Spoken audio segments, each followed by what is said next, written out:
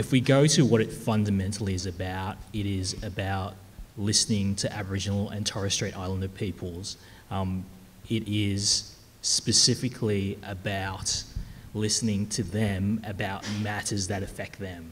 So there's been this attempt to portray the voice as this entity that could do almost anything, when in reality it is simply an advisory body that will represent Aboriginal and Torres Strait Islander people and be focusing specifically on matters related to Aboriginal and Torres Strait Islander people.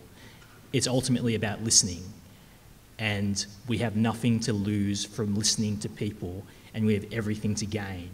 Authorised by Rosanna Barbaro, Addison Road Community Organisation, Marrickville.